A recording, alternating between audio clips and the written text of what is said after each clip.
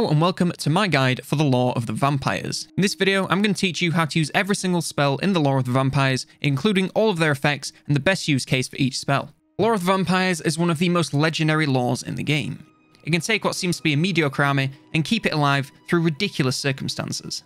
Of course, it has some of the most legendary damaging spells in the game, so it is always worth picking up if you can. The lore of the vampires is only accessible to two factions, those being the Vampire Counts and of course the Vampire Coast. First up, as with all lores, we have the passive, Curse of the Undeath. Now this targets friendly units map-wide and restores up to 56 HP over 7 seconds. This can resurrect dead units if all living units are full HP. Now this is a nice free effect to give your army some regeneration whenever you cast a spell. If you're really into min-maxing, it's worth letting your units take a single hit before casting to make the most of the heal. That being said, 56 HP is pretty insignificant, so it's not really going to make the difference between life and death, so I wouldn't worry about it too much and just enjoy the very light regen that your entire army will get.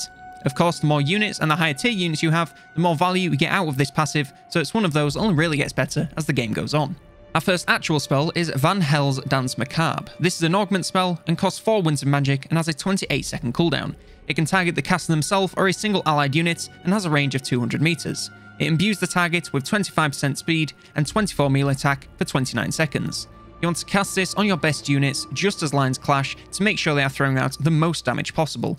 Graveguard greatswords, some wraiths, or even your lords and heroes are all good targets for this, just to increase that damage output. The more elite units you cast it on, the more value you are going to get. The speed is also a nice touch, so if something needs to run away, this can give them a little boost.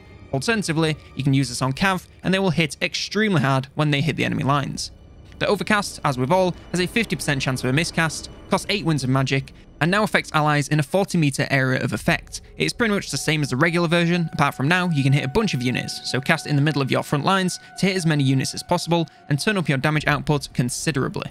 Again, higher tier units you use this on, the more value you're going to get, so this spell only really gets better as the game goes on. As you're going to see, the vampire counts scale very well into the late game.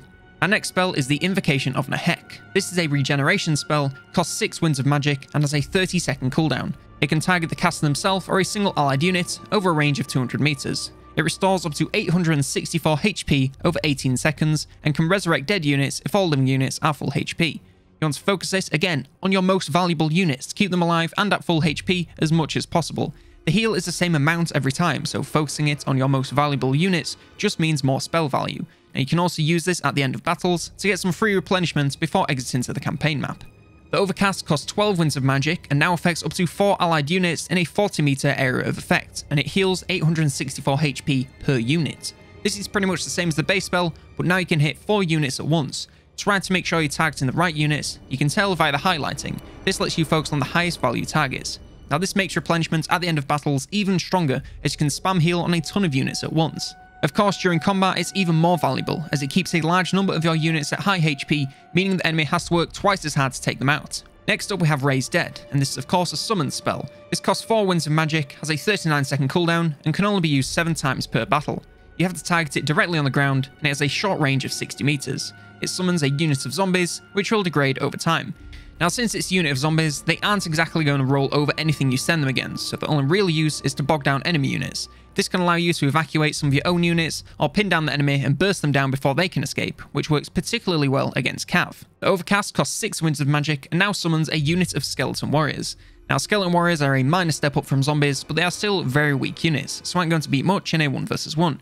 I would say use this when the enemy would otherwise walk over the zombies and you want to pin them down and take them out as quickly as possible. Both versions of this spell are simply to distract the enemy and keep them busy. They are not going to win you the fight. Next up we have the Gaze of Nagash, and this is a magic missile spell. It costs 7 winds of magic and has a 44-second cooldown. It is targeted on a single enemy unit over a range of 250 meters. It causes moderate magical damage that is most effective from a high angle and decent versus armor and single large targets. To be honest, this spell needs so much line of sight, I would only say to use it when you're on a flying mount, otherwise you're probably going to hit the ground or miss. If you don't have all the spells unlocked or only have a few winds of magic to spare, then this can do some decent damage to a single target, such as a large giant. But if you have everything, then it's probably more worth your time to wait for another spell that can do a lot more damage to a lot more units. The Overcast costs 14 winds of magic and increases the number of missiles. Honestly, I'm not sure you should ever use this unless you're down to a 1 versus 1 duel between 2 large targets. The winds just aren't worth burning on something like this in any other scenario. You're spending 14 winds of magic to do a decent amount of damage, but to only a single unit. When you're fighting against an army, that is just not worth it. Next up we have Curse of Years. It's a hex spell and costs 11 winds of magic. Has a 47-second cooldown and affects all enemies in a 40-meter area of effect over a range of 200 meters. It imbues them with minus 24 melee attack, minus 25% speed, and plus 15 to all ability cooldowns for 32 seconds. Now this can be a good one versus cav or mounted lords, as the speed reduction can allow you to pin them down whilst the melee attack ensures they won't do any damage. It is rather expensive for a hex, but since it can hit enemies in an area of effect, you can significantly reduce the army damage output if it is used on a clump. Use this if an area of the enemy army is pumping damage and you need to slow them down. It also works quite well hand in hand with Van Hel's Dance Macabre, as you can buff your units whilst debuffing theirs, which results in a very swift defeat for the enemies. And our final spell is the legendary Wind of Death. This is of course a wind spell and costs 20 winds of magic and has a 44-second cooldown. It targets the ground and has a range of 150 meters. It causes major magical damage in a medium forward moving area of effect. This area moves quickly, so this is strong versus clumps and deals enough damage to get through armor. This is the ultimate spell for taking out clumps of enemies. Simply ball them up and cast, and watch them fall down, with not a lot of them getting back up. The damage is very strong and affects all units equally, whether they have armor or not. The Overcast costs a whopping 27 winds of magic, and somehow does even more damage.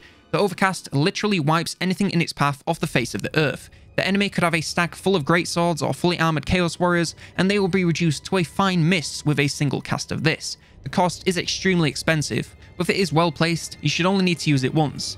That being said, it's worth remembering that this damage has no allegiance, so make sure your units are clear, otherwise they will feel the pain just as much.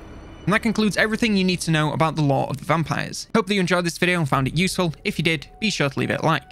Leave a comment down below with any questions you have about this lore, I'd be more than happy to answer them. Be sure to subscribe if you want to see more content like this. Of course, Warhammer 3 content is coming extremely soon, so definitely subscribe if you want to see that. I'd like to take this time to thank all supporters of the channel, including Dominic Shamas, and in particular, Henry Tucker for their support at that Unclean Ones tier. I really can't thank each and every supporter enough. One more time, thank you all so very much for watching, and for now, I've been COLONELDAMNEDERS, and I will see you next turn.